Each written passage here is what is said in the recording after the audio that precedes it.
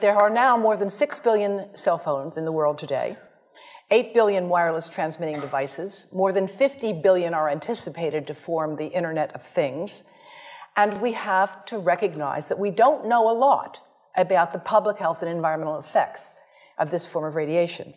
Now, way back in the dark ages, when the standards were developed, two-dimensional modeling showed that children and smaller adults might absorb more radiation than larger adults.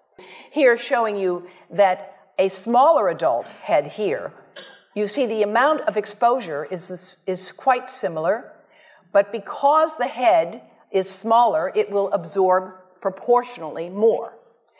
Now, this is some new modeling, again, that we've developed with colleagues in Brazil, and we can share with you how we've done it.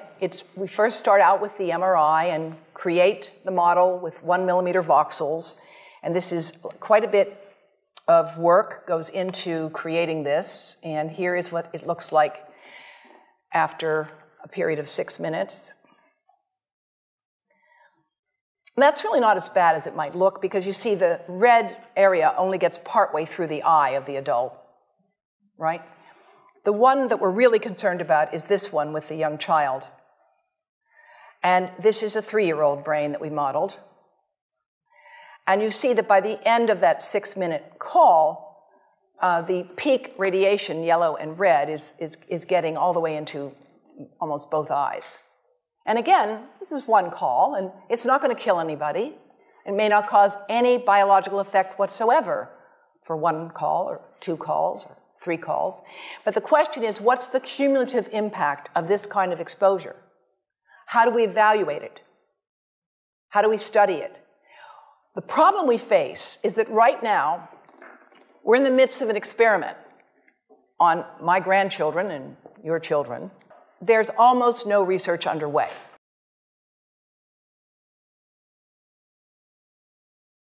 Now, when it comes to pregnancy, we're working with Yale University and more than 100 physicians and experts in the United States and around the world who are specialists in pregnancy. And we have been modeling exposure to the head at the end of pregnancy. And at the end of pregnancy, when, of course, the head, as any woman here knows, is right at the surface, if you're lucky, it's at the surface and it's not facing the spine, then you can get the greatest exposure because, of course, the skin is completely permeable to this radiation exposure. And that's why we've developed the Baby Safe project with colleagues at Yale to advise pregnant women to protect their abdomens from mobile phone radiation, as well as from iPads, which I should add, iPads and other devices are called tablets because they belong on tables. They are tested 20 centimeters away from that big guy that I showed you before. 20 centimeters away. They are not approved to be held in the laps of little children, although millions of kids are having them now in schools because the people involved in educational technology and those involved in public health research are not talking to one another. Because if they were, they would understand that you're giving children a 2-way microwave radiating device, and if you must give them such a device for learning purposes, put it on airplane mode so that it's not sending and receiving signals as it does otherwise. My colleagues at Yale University have taken mice, exposed them to mobile phone radiation, and they have found significant effects on those mice's behavior as adults, all right? Prenatally exposed mice have hyperactivity as adults. And these are some of the data. They have worse memory, they're more hyperactive, they have more anxiety, but they don't have much fear. It's kind of interesting. And because of that, that is why we've developed the Baby Safe project, working with colleagues at Yale University and around the world. This is showing you cellular damage that occurred in animals that were prenatally exposed to mobile phone radiation that was produced by a computer simulating the mobile phone exposure under controlled conditions, right? So, because you can't really get rats to make phone calls. You've got to model the exposure. And what they did is then they measured these are your controls that you compare things with, and these were the exposed. Prenatally exposed, just 15 minutes a day for 7 days. Not much exposure. But these are small animals, and they grow within 3 weeks. They reproduce.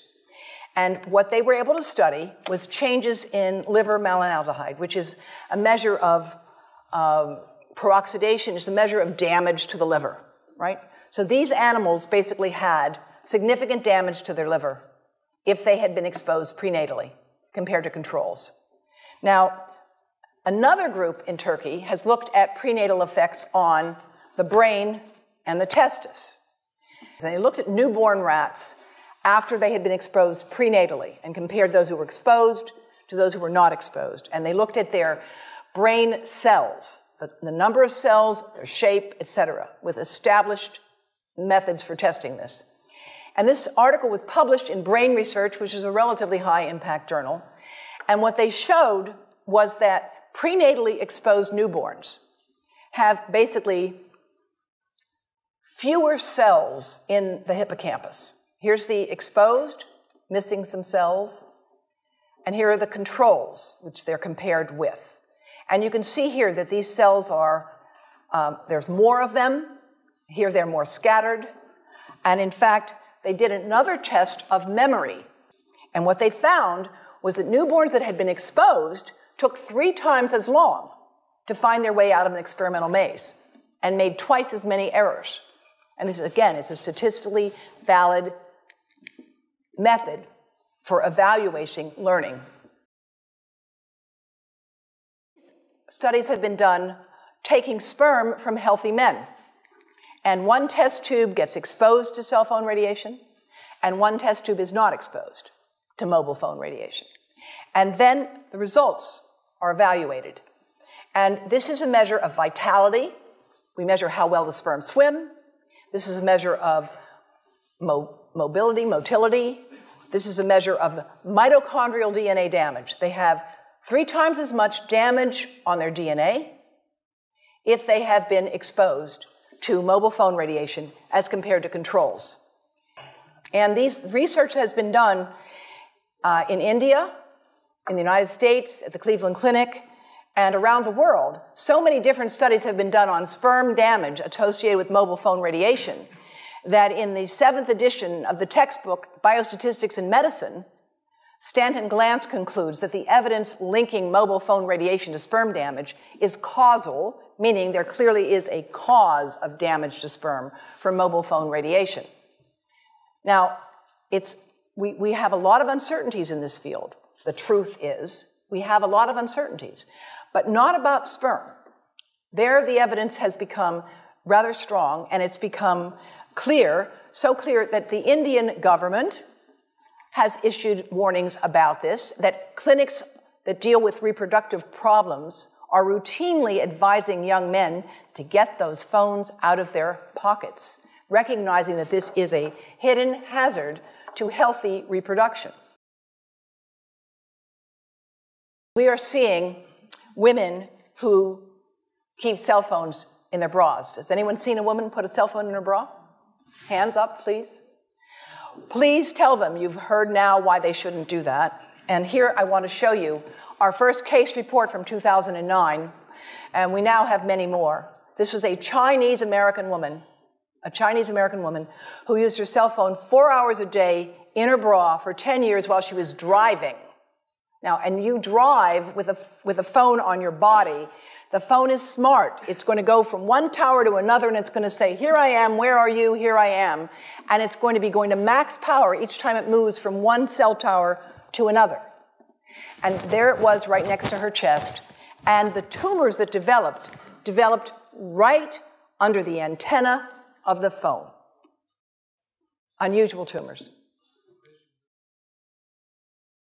In 1994, when industry first became aware that there were studies suggesting that mobile phone radiation could damage brain cells of rats, a memo was written to, quote, war-game the science.